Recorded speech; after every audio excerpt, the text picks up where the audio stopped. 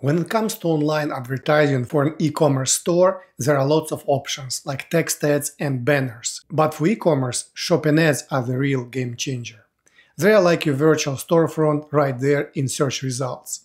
So it's worth figuring out how to structure them well. Hi, I'm Andrey, and that's exactly what we'll do today. Break down the main ways to structure your shopping campaigns, from the basics of standard shopping and Performance Max campaigns to some common account setups. We'll answer why it matters to split shopping campaigns, what to expect from the Performance Max campaign and feed-only Performance Max campaign options. We'll then look at typical shopping structures and finally tackle some frequently asked structuring questions. So get ready to explore the world of shopping campaigns structuring. Why structure shopping campaigns? While combining all your products into one Google Shopping campaign is technically possible, splitting them into smaller groups often unlocks significant advantages for your operational efficiency and account performance. From a logistical standpoint, dividing campaigns can be beneficial in a couple of ways. Managing products across different countries. Separate campaigns per country enable tailored language, bidding, and performance tracking. Optimizing seasonal products. Dedicated campaigns for seasonal items like winter apparel allow you to easily pause them during off-seasons, avoiding wasted ad spend. Beyond logistics though, separating campaigns also enhances your optimization capabilities. It helps to meet spending targets. You can allocate resources precisely by category, country, or other criteria. Conducting controlled experiments. Test new strategies within isolated campaigns to assess the impact on performance more effectively. However, the real value of splitting campaigns lies in the ability to optimize for performance. By creating separate campaigns for different product groups, for example, bestsellers versus regular products, promotional versus non-promotional items, discounted versus full-priced, low stock versus overstocked, you can apply customized settings and strategies to each group, maximizing their individual performance potential. What are Google Shopping campaign minimum requirements? Before launching your Google Shopping or Pmax campaigns, let's take a moment to ensure you have the necessary foundation in place. This checklist highlights the key elements you need. Google Ads account. Naturally, you'll need an active Google Ads account to manage your campaigns and track their performance. Conversion tracking. Measuring success is crucial. Google Ads offers its own native conversion tracking, which is recommended for optimal integration. Alternatively, you can import conversion data from Google Analytics. Merchant Center account. This platform houses your product data, which fuels your shopping campaigns. Set up a dedicated Merchant Center account to manage your product information efficiently. Product feed. Populate your Merchant Center with a comprehensive product feed. At least provide optimized titles for clear identification. To truly shine, though, aim to include detailed product information like sizes, colors, and accurate product categories and other things. Remember that while meeting the minimum requirements will get you started, the more vibrant and detailed your product feed is, the better your ads can perform. Think of it as dressing your virtual shop window to attract clicks and conversions. What to expect from Performance Max and how to avoid early mistakes. Performance Max campaign type allows to advertise across multiple channels.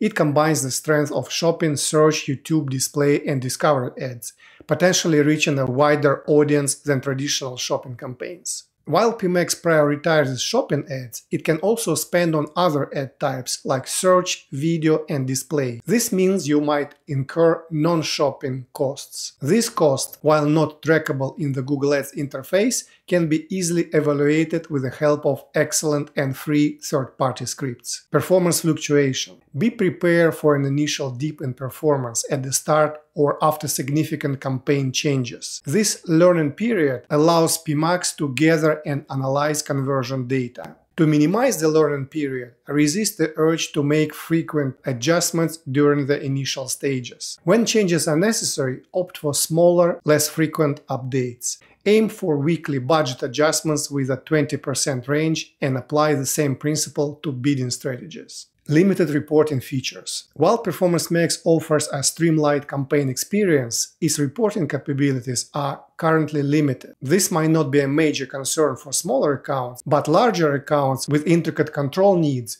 might find the available data insufficient. Standard shopping campaigns offer more comprehensive reporting capabilities and may be a better option to satisfy your specific needs. By understanding these key aspects of Pmax, you can set realistic expectations and implement strategies to unlock its full potential. Shopping-only Performance Max. Essentially, Shopping-only Performance Max attempts to nudge a Performance Max campaign towards prioritizing shopping ads. You can set this up via Google Ads or Google Editor, as explained in my linked videos for deeper information. While the idea of harnessing Performance Max power for only shopping ads is tempting, it's essential to understand its limitations and temporary nature. Uncertain shopping focus. While aiming for only shopping ads, there is no guarantee. Google might still automatically add text and video assets, potentially leading to non-shopping traffic.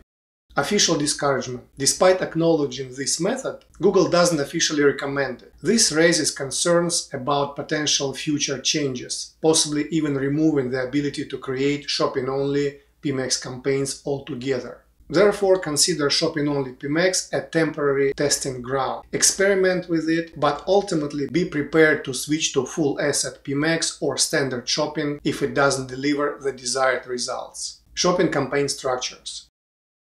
Choosing the right campaign structure for your Google Shopping ads can feel overwhelming. Let's explore 4 common approaches, focusing on their setup, features, and potential benefits. Standard Shopping Starter. This setup is ideal for new accounts or those with under 30 monthly shopping conversions. It allocates the entire budget to the shopping ads in a single campaign and focuses on generating initial traffic and conversions via manual bidding. This setup will prioritize cost control and detailed data analysis, which involves a slightly more complex setup compared to Performance Max. While less user-friendly than Pmax, it offers better cost and tracking controls. Lower performance gains than Pmax are possible due to limited data. A big benefit of this approach is in limiting early budget fluctuations associated with Pmax, and it paves the way for a natural progression to Performance Max later on, when the account has accumulated sufficient data. Pmax Turbo. This option offers easiest setup and management among all structures, with the potential for above-average performance. This bidding option of max conversions of max conversion value, set without performance targets, ensures that monthly budget won't be exceeded. Please note that while a single Performance Max campaign can be used also on a new account, the risk of wasted ad spend and suboptimal returns is very high, and I don't recommend Pmax unless the account generates 30 monthly shopping conversions. The next is the Performance Max split campaign structure. As your Google Shopping campaigns generate momentum reaching at least 60 conversions per month, you can unlock additional optimization opportunities through a Pmax split campaign structure. This approach focuses on maximizing efficiency by dividing your products into several Pmax campaigns based on performance or category. Here's how it works in a 2-campaign example. For the Best Sellers campaign, allocate 60% of your budget and utilize the Maximize Conversion Value bidding strategy. This lets your top performance shine without budget constraints. For the Regulars campaign, invest 40% of your budget and adopt a Maximized Conversions with Target ROAS bidding strategy to achieve specific performance goals. This ensures cost efficiency for products requiring more control. As a crucial tip, identify best sellers from your store's internal data or Google Analytics reports, not from your Google Ads. Best sellers in Google Ads will indicate products with initial clicks, which might not always translate to final sales, so prioritizing true top performance is key. While a Pmax split structure involves slightly more complexity compared to a single Pmax campaign, the setup and management remains quite streamlined. The real challenge lies in strategically dividing products, allocating budgets, and selecting appropriate bidding strategies. The effort, however, pays off. A well-implemented Pmax split campaign structure typically delivers greater effectiveness than a single Pmax campaigns by providing granular control and optimization potential for different product segments. Standard shopping split powerhouse. Granular control for high-budget ads. For Google Ads accounts exceeding 20,000 per month in spending, maximizing granular control and optimization becomes a lot more important. This is where the standard shopping split campaign structure may still excel. Here's how it works in an example with an account generating over 200 conversions and featuring frequent promotions. For the promotional products campaign, allocate 40% of the budget and set a higher target ROAS for these high-performing items. This targeted approach maximizes their potential. For the standard products campaign, dedicate 50% of the budget to the remaining products within a slightly lower target ROAS for balanced performance and cost efficiency. Run a third catch-all campaign on all products with manual bidding and very low bids to capture any missed traffic at minimal cost. The power lies in flexibility and control options unavailable in Performance Max. You can leverage campaign priorities, fine-tune traffic distribution by prioritizing specific campaigns based on their importance. Negative keywords. Exclude irrelevant searches to attract more qualified leads and improve conversion rates. While this structure requires more upfront effort and active management, the potential payoff is significant. You gain the ability to precisely tailor strategies for different product segments, optimize performance, and ultimately achieve outstanding results. Note that it's possible to replace some of the standard shopping campaigns in this example with Pmax campaigns. Navigating the trade-offs, a look at the campaign structure options. When choosing a Google Shopping campaign structure, balancing ease of management with control and potential performance is key. Here's a quick comparison of the options we discussed. Performance Max structure, single and split, are best in terms of ease of use.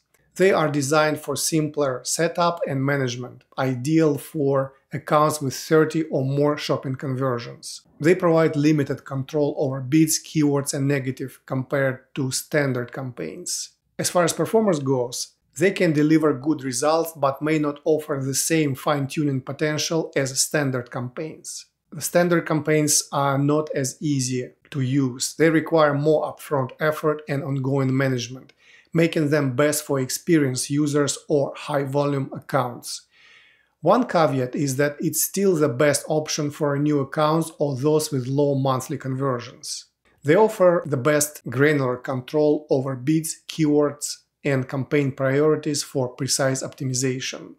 With performance, they have high potential for exceptional performance results, particularly with the standard split structure, optimized for different product segments. For most stores, Pmax, single and split, might be the optimal balance of ease and performance, especially with lower budgets and conversion volumes. However, larger accounts with the resources for active management may find the standard split structures, control and potential for outstanding results worth the extra effort. The key takeaway: experimentation is crucial. Regardless of your initial choice, keep testing and refining your campaign structure to unlock the best performance for your specific needs and budget. Questions and answers.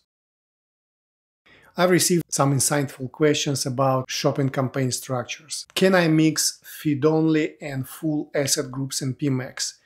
Technically, mixing them is possible, but the benefit is unclear to me. For bestsellers versus regulars, do you pick best products or categories? It depends on your bestsellers. If they belong to a single category, categorizing makes sense. If not, focusing on individual product IDs offers more precise control. Can I combine Pmax and standard shopping? Yes, but remember, Pmax prioritizes your products, potentially overshadowing those in standard campaigns. Avoid overlap to ensure both structures get fair exposure. Can you target same products in multiple campaigns? Technically possible, but Pmax usually dominates traffic, as we said before. However, a catch-all standard campaign can be valuable to capture searches Pmax might miss, especially for initially unprofitable products. If you have more questions, leave them in the comments. Thank you for watching and have a great day.